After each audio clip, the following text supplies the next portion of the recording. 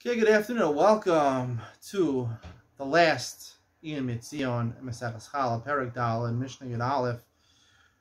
The Masechta ends off when it says, "Ariston hevi bikurim ma'pamya." Ariston was someone, either he lived in Eretz Yisrael or he lived in Syria. He brought bikurim from Apamya, which is apparently a city in Syria, Aleppo. I don't know where it is.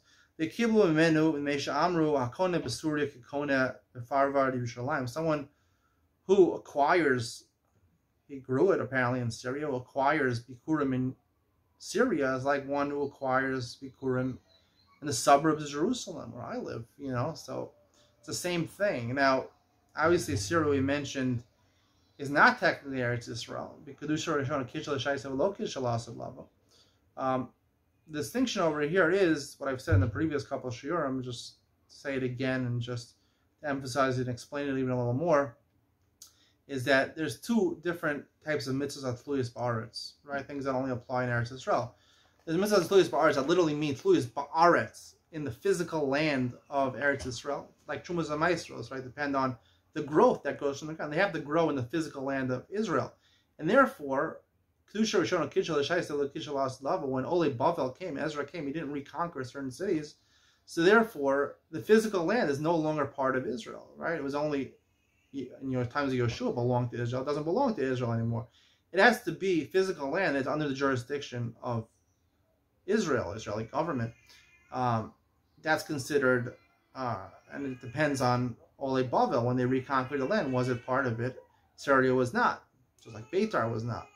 And then there's mitzvah tluyas ba'aretz, which is more like a virtual thing. This is dependent on Eretz Yisrael, not dependent on the ground of Eretz Yisrael, dependent on the boundaries of Israel, or living in Israel, the mitzvah of living in Israel. And the mitzvah of living in Israel, we do say Kedusha Nashana Kidsha L'Shaisa V'Kidsha La'asid Lavo. So there's a split in Psak Halacha. This is very relevant to a lot of other Masechtas, other Shiurim. But this is a very important chiluk that I'm making, distinction that I'm making, is that in terms of living in Eretz Yisrael, not growth from the actual land of Eretz Yisrael, but in terms of living in Eretz Yisrael, we do say that when Yeshua gave out the land, a portion of the land, those are the boundaries, those are the official boundaries of Israel forever. Those are the boundaries of Israel forever. And when it comes to mitzvahs of living in Israel, like Challah, Challah is one of the mitzvahs, B'vacham al Aretz, when you come and you need dough, it has nothing to do with the wheat in the ground. It's when you process the wheat and now you put it into flour.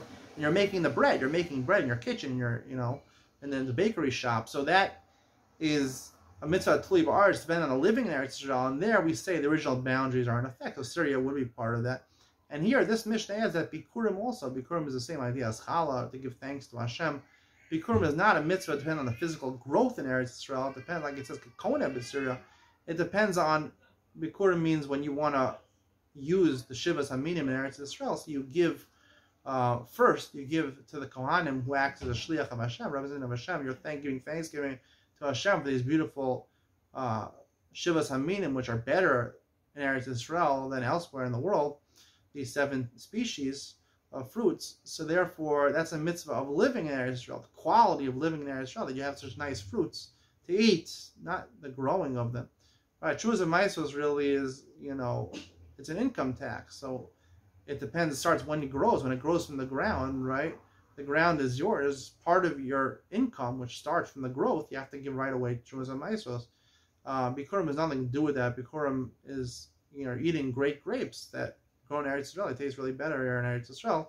Do they? I don't know, but they taste better in Eretz Yisrael apparently. So it's a part of the living Eretz Yisrael in there. And for that, we do say Kedusha Rishona Kidsha L'Shaisa V'Kidsha La'asid Lavo, the virtual boundaries. So therefore, even if it came from Syria, they accepted bikurim because technically it applies.